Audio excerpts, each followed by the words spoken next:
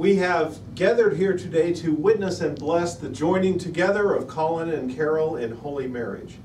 Carole, do you take Colin to be your husband? Do you vow to love him, comfort him, honor and keep him, and forsaking all others, always be faithful to him? I do.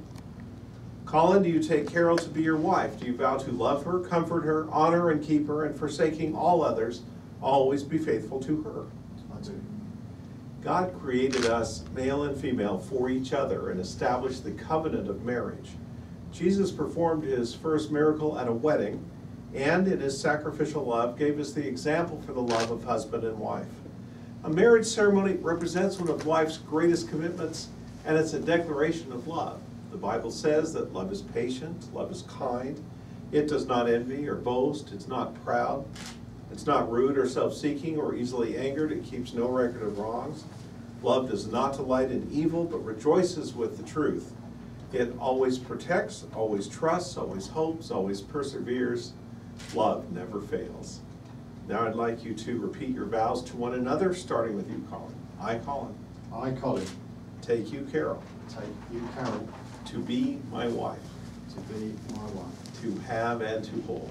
To have and to hold. From this day forward. From this day forward. For better, for worse. For better, for worse. For richer, for poorer. For richer, for poorer. In sickness and in health. In sickness and in health. To love and to cherish. To love and to cherish. For as long as we both shall live. For as long as we both shall live. I, Carole. I, Carole. Take you, Colin. Take you, Colin. To be my husband. To be my husband. To have and to hold. To have and to hold. From this day forward. From this day forward. For better, for worse. For better, for worse. For richer, for poorer. For richer, for poorer. In sickness and in health. In sickness and in health. To love and to cherish. To love and to cherish. For as long as we both shall live. For as long as we both shall live.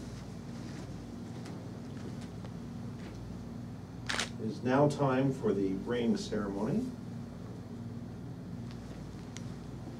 Let us pray.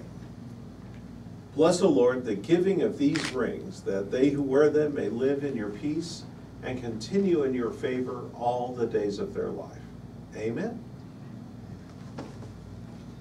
Take Carole's ring, place it gently on her finger, and repeat after me. Carole, I give you this ring. Carole, I give you this ring. As a sign of my vow. As a sign of my vow. And with all that I am. And with all that I am. And all that I have. And all that I have. I honor you. I honor you.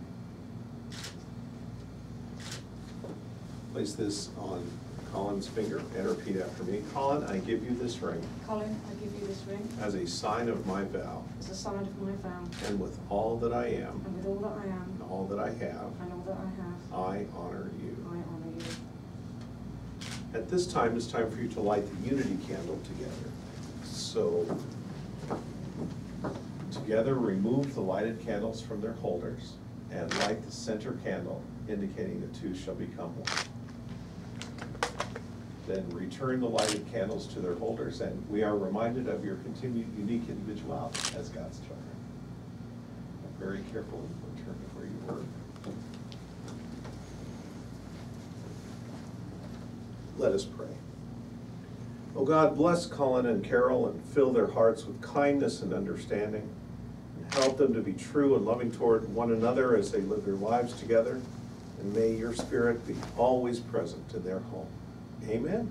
Amen. Now, looking into each other's eyes. You have given yourselves to each other by repeating solemn vows, with the joining of hands and the giving and receiving of rings. I announce to all in the name of God that you are husband and wife together. You may kiss your bride.